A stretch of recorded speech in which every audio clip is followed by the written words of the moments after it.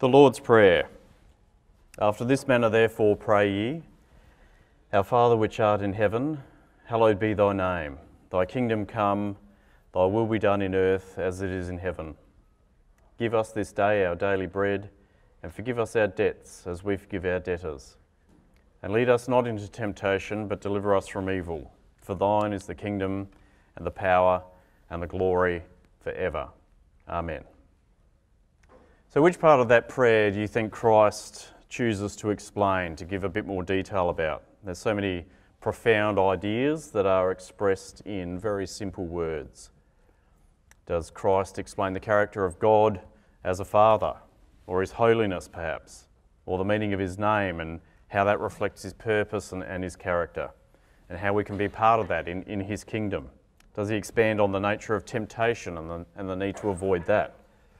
Or does He give more details about the coming kingdom and the rulership over all the earth? None of those things. In the very next verse, verse 14, For if ye forgive men their trespasses, your heavenly Father will also forgive you. Another verse, But if ye forgive not men their trespasses, neither will your Father forgive your trespasses. It's so important that Christ states it both positively, if ye forgive, and negatively, if ye forgive not. We don't have a choice. If we forgive, we will receive God's forgiveness. If we don't forgive, we will not be forgiven. So today we're going to be talking about forgiving each other. And it's really as important as God forgiving us, because if we don't forgive, neither will He. So of course we're talking about fairly serious offences here. We're not talking about the brother who pushed in front of you in the line for breakfast this morning. If we can't get over that sort of stuff, I guess that we've got more issues than possibly we thought. We're talking about real offences, of course. Being slandered by another person, marital infidelity perhaps, abuse of whatever kind, personal infractions, offences that make others perhaps leave the truth, offences that wound us perhaps, or worse, perhaps cause us to doubt our faith in God or in His ecclesia. So why do we forgive? Well, we've already seen one reason there, and it's, that should be enough, really. And that reason is because we're told to do so. And also the reason that, of course, if we don't forgive, God won't forgive us. But there's plenty of other reasons as well. So we're going to go through some of these reasons this morning. We've heard the saying, to err is human, but to forgive is divine. And that's true, of course, because mercy is one of God's characteristics. And so as a part of our aim as to manifest God, manifest His Son's character, we need to learn to be merciful. And part of that is learning to forgive. And as humans, forgiveness, mercy is not natural to us. We have to learn it. We don't have to learn judgment or retribution. They seem to come naturally to us, but we do need to learn forgiveness. So every time we read about God's character, we learn about this idea of Him being merciful and gracious and long-suffering and abundant in goodness and truth, keeping mercy for thousands, forgiving iniquity. They will by no means clear the guilty, of course, but all those merciful and forgiving words start the description of His characteristics. So that's one reason. Our aim, of course, is to show agape love, isn't it? This new commandment I give unto you, that ye love one another as I have loved you. I think Brother Harry Tennant was the first person I heard give the definition of agape love as love without a cause. So God loves us not because we're particularly lovely or lovable. We've done nothing worthy of receiving His love, and yet He gives it to us anyway. And this is agape love, isn't it? Love undeserved, love without a cause. And we know that we need to develop that same love in our own lives. As part of agape love, we need to develop forgiveness. And in the same way that love is causeless, our forgiveness of other people is also causeless. We don't forgive people because they deserve to be forgiven, but in the spirit of agape love, we forgive without any reason. We have Christ's example. He freely forgave His persecutors, and we're going to look at this again a little bit later, but Peter talks about the fact that when He was reviled, He reviled not again. When He suffered, He threatened not, but committed himself to God. We've already seen, of course, that it is a condition of God forgiving us. So one of our three principles of forgiveness is that in order for God to forgive us, we need to forgive others. It's not our place as sinners to condemn another sinner. So John chapter 8 verse 7 says, when they continued asking him, and we'll talk a little bit more about this in our last session, he that is without sin among you, let him first cast a stone at her. And this comes with a caveat. We don't condone sin either, of course, but the fact that we are sinners too should at least give us pause before we condemn someone else instead of forgiving them. Our judgment of another person is likely to be flawed. Unlike God's judgment is perfect. Our judgment is very human and very erroneous. So if we're going to err, which we inevitably are going to do, it's better to err on the side of mercy, especially when it comes to judging someone else's motives, which we can't see, and yet, of course, we are so quick to judge. So Romans 14 verse 4, who art thou that judgest another man's servant? Who are you to judge God's servant? It's to his own master he stands or falls. Yea, he shall be holden up, for God is able to make him to stand.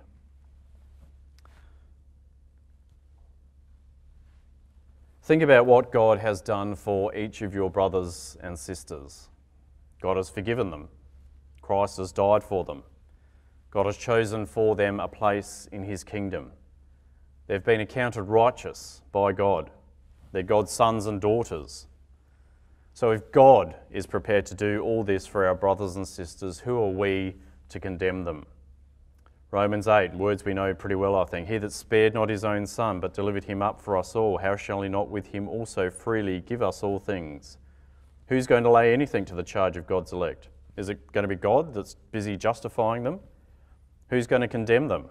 Is it Christ who died for them? Is that who's going to condemn them? Of course not. And we use this passage, of course, to strengthen our own faith. If God be for us, we say, who can be against us? But think about that in reference to your brothers and sisters as well. If God is for them, should we be against them? If God is doing everything that he can to bring this brother or sister into his kingdom, should we be working against that by perhaps holding a grudge against that brother or sister, or by failing to forgive that brother or sister?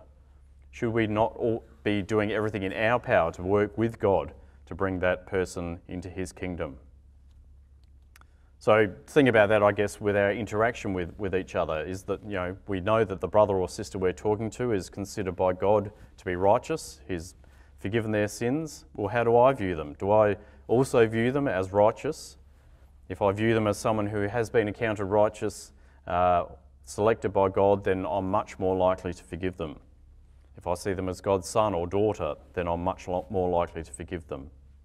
Not that we shouldn't forgive people who aren't God's sons or daughters either. James chapter 2 has that classic quote, thou shalt love thy neighbour as thyself. So the idea of doing unto others as you would have done unto you. If we want to be forgiven by others, and from time to time we're all going to be needing forgiveness from others, then we need to extend that same grace to our neighbour. If forgiveness is something we want to receive from our fellow man, from our brothers and sisters, then forgiveness is something we need to be prepared to give as well. It's the only response really to God's or Christ's forgiving of us. So Colossians chapter 3 and verse 13 says we need to forbear with one another, we need to forgive one another, if any man have a quarrel against any, even as Christ forgave you, so also do ye. And above all these, put on love, which is the bond of perfectness, and let the peace of God rule in your hearts, to the which ye are also called in one body, and be thankful. So there's lots of reasons in there for us to forgive our brothers and sisters, but the key lesson is that, like repentance, forgiving others is both a prerequisite of God's forgiveness of us and a response to it. So God's forgiveness of us provides the motivation really for us to forgive others. And if we are forgiven, so we should forgive others as a direct response to this. And we know well that the parable of Christ, which I don't think we're going to go into in this series of studies, but that huge debt that was forgiven by God to each of us compared to that very small debt that we forgive each of our brothers and sisters. There's a sort of distinct injustice if we benefit so much from God's forgiveness and fail to extend that benefit to others who need our forgiveness. And of course, the idea of one body there in Colossians as well. It's impossible to have one body if we're all carrying around resentments or hatreds or not forgiving our brothers and sisters. So forgiveness is essential for ecclesial unity.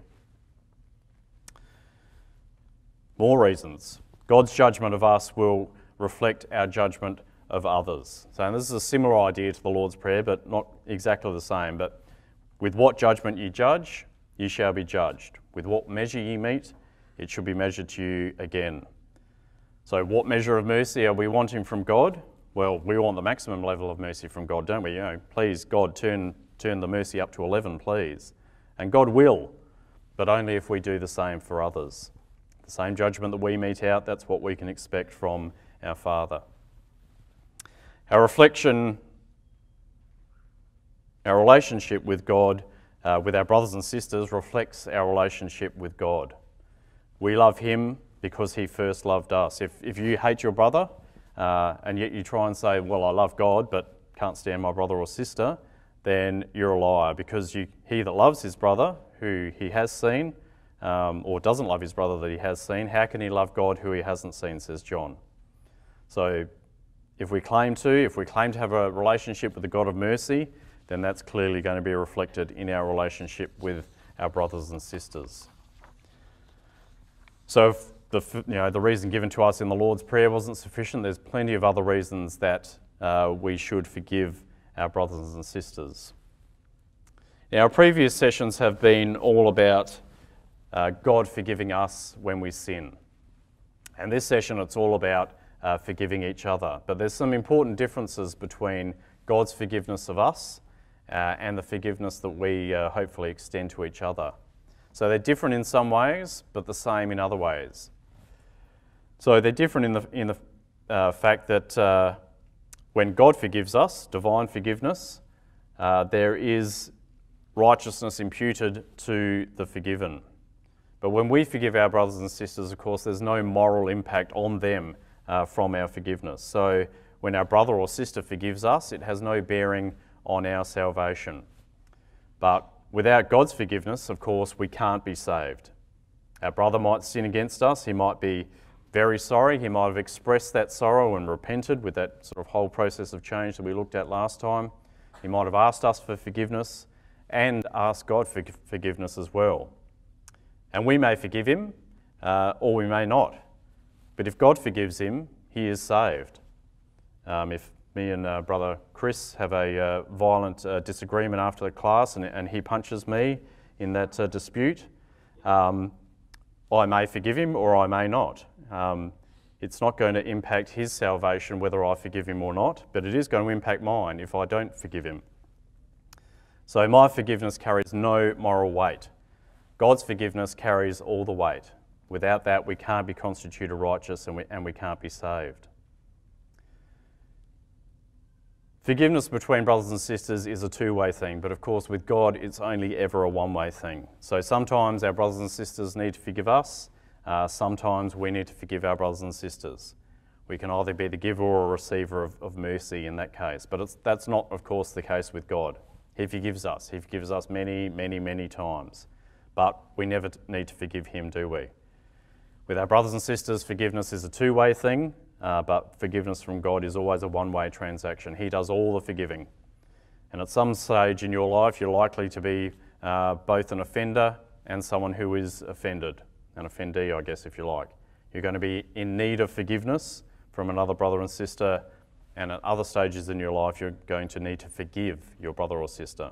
You're never going to need to forgive God. He always is going to be the forgiver in our relationship with him. Our forgiveness to others has to be given unconditionally, and we're going to be talking more about that very shortly. But while God has the moral authority to put conditions on his forgiveness of us, Those three principles: faith, repentance, forgiving others. We don't. So our forgiving is unconditional, as we'll see shortly. And while there's key differences between human forgiveness and divine forgiveness, so those first three things are sort of differences between the two, then the next three things are similarities. So God forgives freely without cost to us, and so must we. God doesn't forgive us begrudgingly, and neither should we forgive others begrudgingly. God's forgiveness is immediate, and so should ours be. We'll talk a bit more about that again later. And God's forgiveness is unlimited in the sense of quantity, and so should ours be as well. So some similarities, but some important differences between divine forgiveness, God's forgiveness of us, and our forgiveness of each other. So we've seen, hopefully in the previous classes, that God has, in essence, three prerequisites, if you like, to his forgiveness. What demands can we make on our brothers and sisters before we will forgive them? And the answer is none. God has the moral authority, as we said, to put conditions on his forgiveness. We do not. Can we force the offender to make some sort of restitution before we forgive them? No, we can't. Can we make them pay some sort of compensation, perhaps, for the hurt or the stress or the pain before we forgive them? No, we can't. Can we just make them perhaps just apologise even before we forgive them? No, we can't. So what does Christ say in Matthew chapter 18, verse 21 to 22? And here's this classic quote from, we've seen Peter earlier from Brother Matt earlier on that first exhortation. Here's a classic Peter quote. And then came Peter to him and said, Lord, surely this is a great idea of mine. How shall my brother sin against me and I forgive him? Till 7 times? That sounds like a lot to me, says Peter, as it would to most of us, I'm sure. Jesus said unto him, I say not unto thee until 7 times, but until 70 times 7.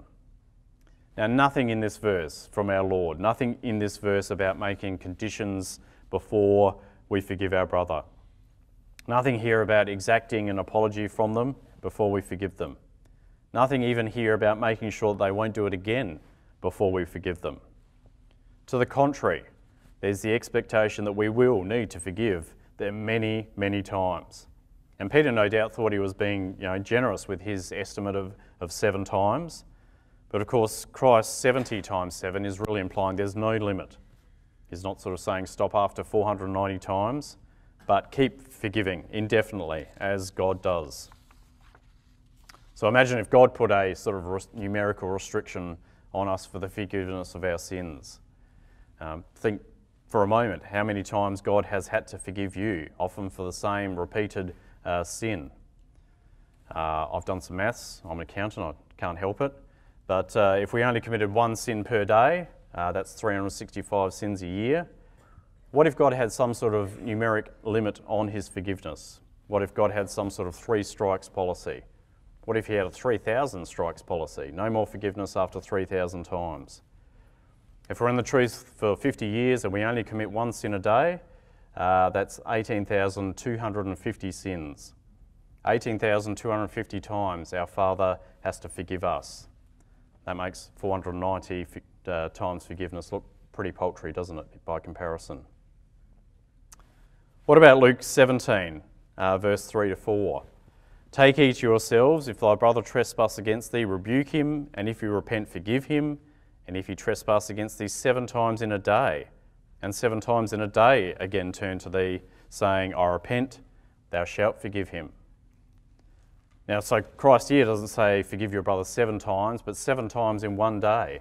That would really test our forgiveness resolve, wouldn't it? Once might be unfortunate, twice might be careless, but 7 times we'd feel some justification in not forgiving someone that's trespassed against us that many times.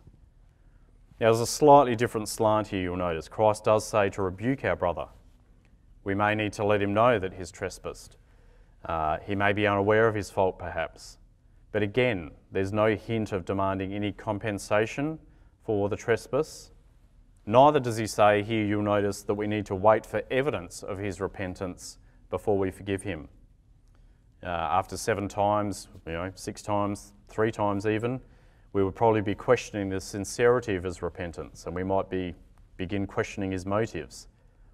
Christ says, take your brother at his word. If he says he's repented, we accept that and we forgive him, no matter how many times. What about the justice of this? And here's a really important point, because we all, our shackles rise up and we say, well, that doesn't seem fair, that doesn't seem right, that people can just sin against us and get away with it all the time. What about the justice or fairness of this? Justice is an important principle, isn't it? Well, not in this case. There isn't any justice or fairness in this. We suffer ourselves to be defrauded. Don't confuse the issue here. This is not about fairness or justice. When we think about God's forgiveness of our own sins, there's no justice there either, is there? It's about his mercy. He is giving us forgiveness freely. If it was about justice, we'd all be dead, because the wages of sin is death. But forgiveness is not about justice or fairness. It's about grace. It's about undeserved favour. It's about mercy. It's about agape love, love without a cause. So Luke chapter 6 verse 32 says, if you love them which love you, what thank have ye? So we're going beyond just brothers and sisters here. For sinners also love those that love them. And if you do good unto them which do good unto you, what thank have ye? For sinners also do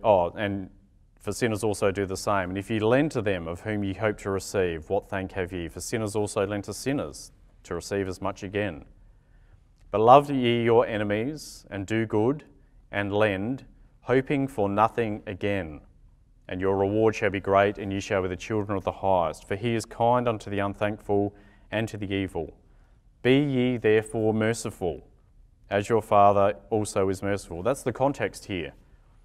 Hoping for nothing again in the context of mercy. Be ye therefore also merciful, as your Father also is merciful. Judge not, you shall not be judged. Condemn not, you shall not be condemned. Forgive, and you shall be forgiven. Give, and it shall be given unto you. Good measure, pressed down, shaken together, running over, shall men give into your bosom. They'll pile this onto you. With the same measure that ye meet withal, it shall be measured to you again. That same principle that we've already seen. But notice verse 35, hoping for nothing again. Not expecting some sort of compensation return, but hoping for nothing. Not even expecting that my brother will forgive me in return, but hoping for nothing. It's one thing to forgive without demanding recompense for our forgiveness. You might, in our violent disagreement with Brother Chris down here, I might tell Brother Chris that he's forgiven, but demand some sort of restitution from you, $100 say. Well, no, says Christ, there's no demanding restitution. So I could forgive him without demanding recompense, but secretly sort of expect some sort of recompense. I might not demand it, but I might still expect it. I might forgive him, but not mention any recompense, but secretly expect that he's going to come up with something to make it up to me. Then I might not even expect it, but secretly hope for it. So if I didn't demand compensation, I might still expect it. If I didn't expect it, I might still hope for it. But we might be able to forgive without demanding recompense for our forgiveness, but still somewhat hoping for it. But Christ says here, don't even hope for it. Don't demand, don't expect, don't even hope for recompense. We give with hoping for nothing again. And 1 Corinthians 6 has the sort of idea here.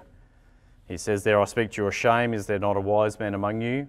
And no, not one that would be able to judge between his brethren, but brother goeth to law. In the Corinthian ecclesia, they're taking each other to court, and that before the unbelievers. Now therefore, there is utterly a fault among you, because you go to law one with another.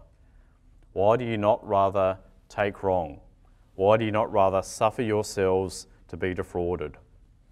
And it's very hard to do this, isn't it?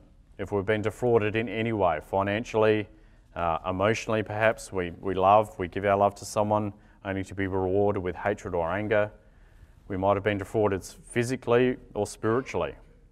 We've lost something, of course. We want it back. We want justice.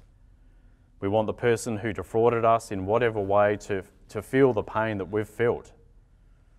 Well, no, says Paul, we suffer it. Don't demand, don't expect, don't even hope for any recompense. Instead, forgive.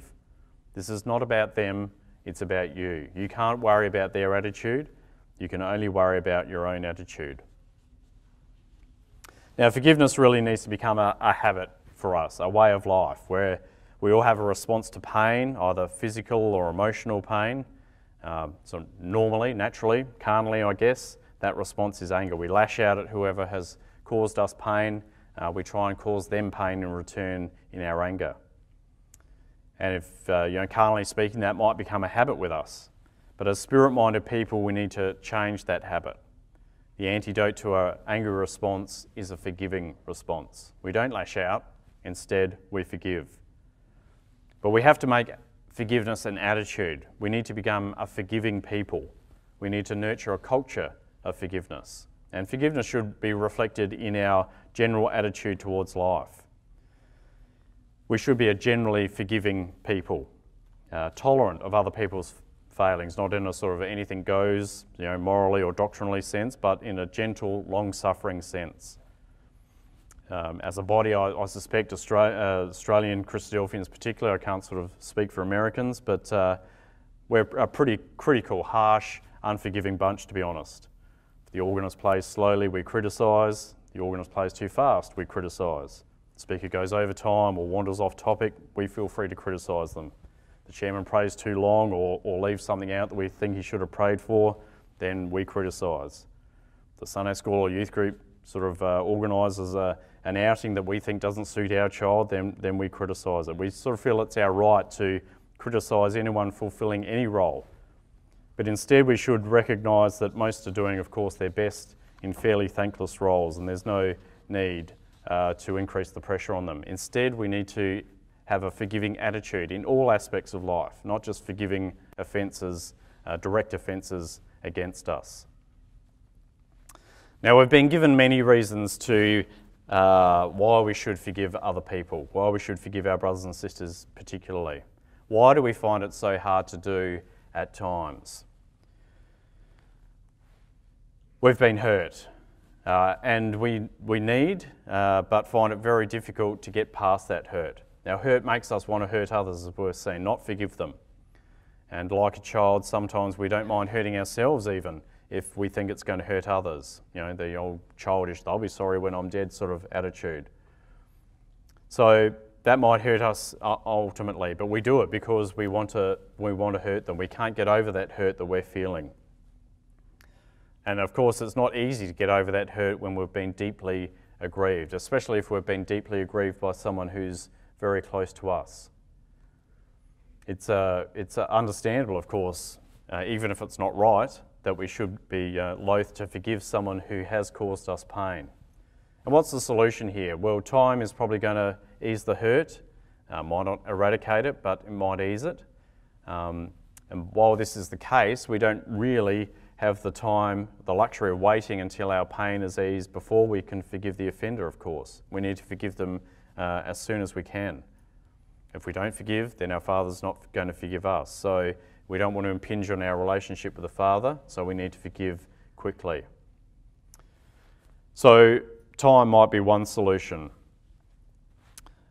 Why else do we find forgiveness difficult? Often the faults that we see in ourselves are the things that we find hardest to forgive in other people. And this is sort of ironic, I guess, but I think it's generally holds true. We're least likely to forgive someone who has a fault that we recognise in ourselves. Why is that? I mean, logically, we should be sympathetic to that person if they're suffering from the same issue that we are, but often the opposite is the case. What's the solution to that? I think empathy is the solution to that. We need to empathise with that person because we can. We suffer from the same thing, perhaps. We need to realise that God has forgiven us for that sin, and our brethren and sisters might have forgiven us for that fault. We need to forgive it in other people as well. Why else was forgiveness difficult? Well, sometimes, sadly, we like to have power over people. And this is a particularly nasty character fault, isn't it? Most of us realise, either consciously or subconsciously, that there is great power in withholding. Withholding affection, withholding money, withholding love, withholding information, withholding authority. And withholding forgiveness is no less powerful. We might enjoy that power that we get from withholding forgiveness, and so we don't extend it as easily as we know that we should. What's the solution to that? Well, that's fairly simple. We need to recognise that that is a problem in our character and take steps to get over it pretty immediately. Forgiveness makes us vulnerable, and in a literal sense, of course, this is true, and this also makes forgiveness very difficult.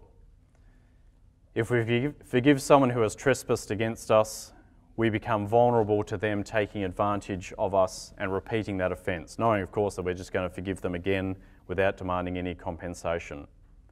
And this applies, of course, in an emotional sense as well. If someone hurts us emotionally and we freely forgive them, we run the risk of letting them wound us again. So forgiveness makes us vulnerable. Now, this might seem like a bad thing, but it isn't. Vulnerable is exactly how God wants us. Vulnerable is how He can work with us. If we put up all our defences, people have no chance of hurting us, but God also has no chance of working with us. He wants us open, vulnerable, completely reliant on Him and not ourselves. Not easy to do, and something we resist pretty strongly, I think, but something that must be done.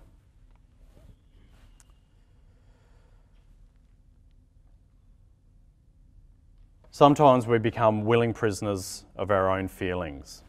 And Colin Attridge in his book, The Fruit of the Spirit, has this quote: "Forgive is to set a prisoner free and then to discover that the prisoner was you." So Acts chapter 20 verse 35 has a similar idea in different words. It's more blessed to give than to receive. So it's more blessed to give forgiveness than receive forgiveness. We receive more freedom from forgiving other people than we give. What's the alternative to forgiving? The alternative is to bottle up our hurt, bottle up our anger, build up resentment towards specific others or the world in general perhaps. And that's only going to result in anger, malice, disunity, judgment, hasty, ill-chosen words, all the things that God's word exhorts us to avoid. Forgiveness allows us to move on. It sets us free from the prison of our judgment or our unforgiving nature. God's forgiveness allows us to move on after we've sinned, and forgiving others also releases us from our own emotional pain, from negativity, from hatred, from all those feelings that can imprison us and do lasting emotional and spiritual damage. And sometimes we're sadly willing prisoners of such feelings. We want to feel hurt, we want to feel pain, we want to nurse that grudge for days or weeks or even years sometimes.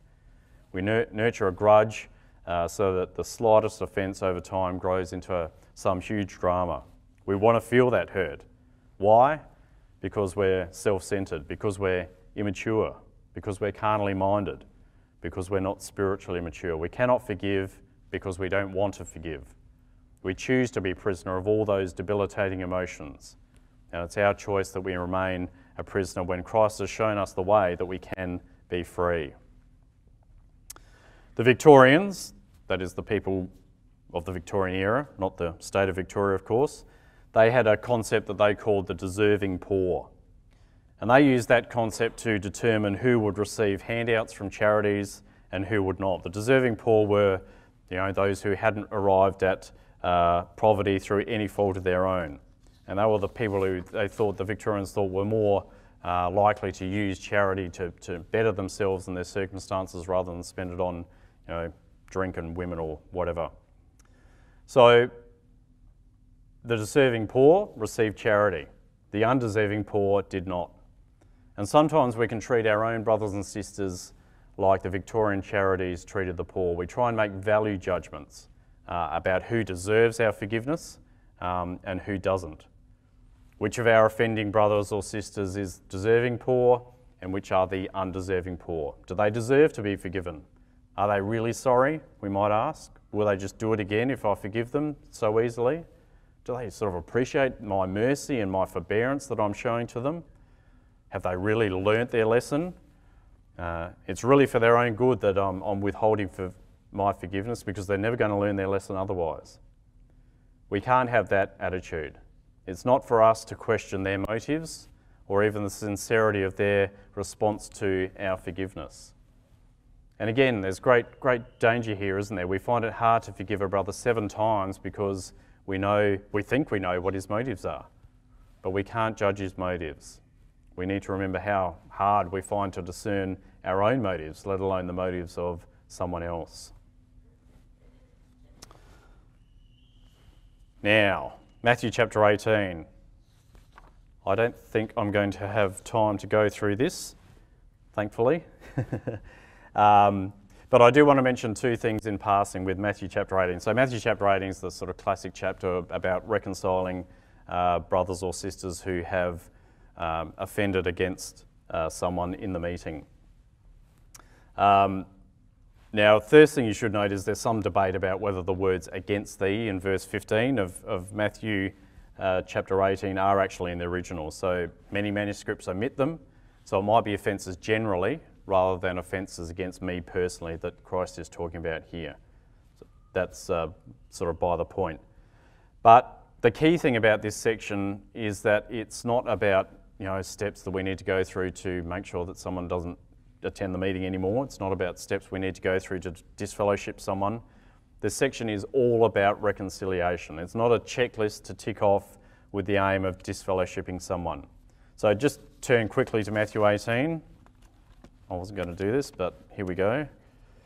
I just want to emphasise these few points. Matthew chapter 18 and verse... I'll put this up and then ignore it promptly. So Matthew chapter 18 and verse 15. The key here is at the end of this verse. And this should always be our attitude no matter what sort of process we're going through. And the key here is, at the end of verse 15, if he shall hear thee, thou hast gained thy brother. So it's all about trying to gain your brother. It's not trying about shove your brother out of the meeting. It's all about trying to gain your brother. And then note again verse 19. These words, again I say unto you that if 2 of you shall agree on anything, so it's about agreement, it's about getting together, as touching anything that they shall ask, it shall be done for them of my Father which is in heaven. So the idea of these 2 people agreeing together, and in verse 20 it sort of talks about the same idea. It says where 2 or 3 are gathered together in my name. It's not really talking about, we use that verse to say, if we have a meeting with only 2 or 3 people in it, then Christ is here in the midst. It's really talking about 2 or 3 people getting reconciled together after having a falling out or offending one another. So where 2 or 3 are gathered together, where they're reconciled together, in my name, there am I in the midst of them. So the emphasis here is on saving our brother, or gaining our brother as it says.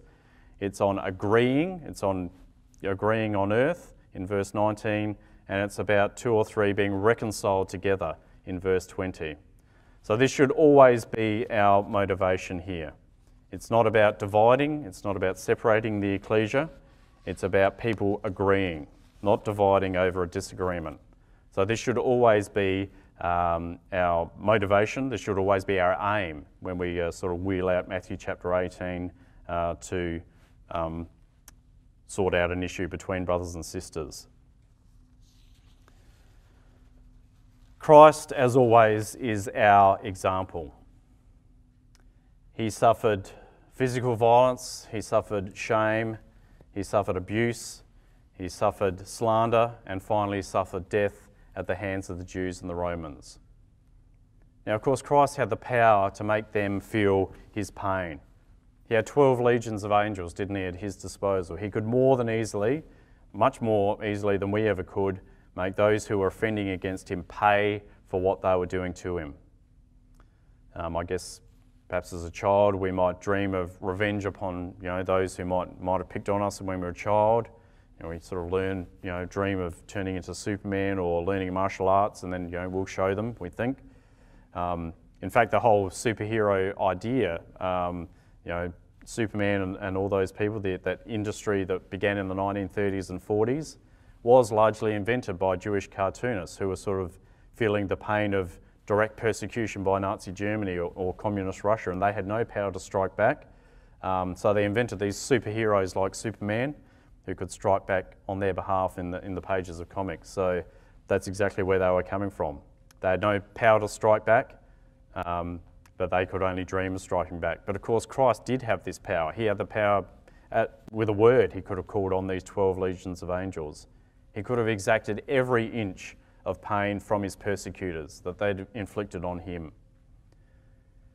When they taunted him to prove that he was the Son of God by coming down from the cross, he could have done exactly that.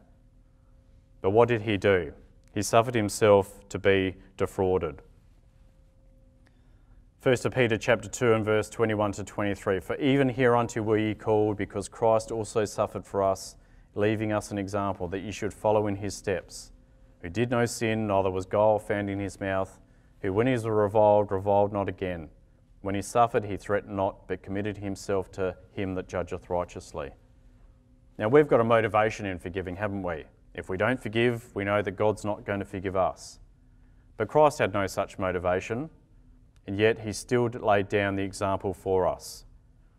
And when they were come to the place which is called Calvary, there they crucified him, and the malefactors, one on his right hand and the other on his left.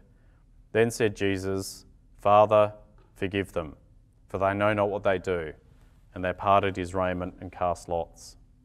This is true forgiveness, isn't it? They didn't deserve forgiveness. They certainly hadn't repented. They certainly hadn't apologised.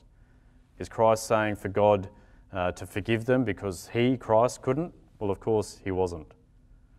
Was he doing it grudgingly, as we might? Well, he wasn't. Did he wait for the offending party to show evidence of their repentance? He did not. Did he at least insist on the offending party apologising? He didn't do that either, did he? And what motivation did our Lord have here? As I said, we've got the motivation of knowing that if we don't forgive our offenders, then God's not going to forgive us. Did Christ have that motivation? Well, he didn't, did he? He had no sins to be forgiven. We might have thought begrudgingly, well, I better forgive them, otherwise God won't forgive me. But Christ had no such motivation, and yet he forgives freely. Here's the ultimate example of agape love in action. Love without a cause. Forgiving others without a cause. Here is the example for us to follow in forgiving one another.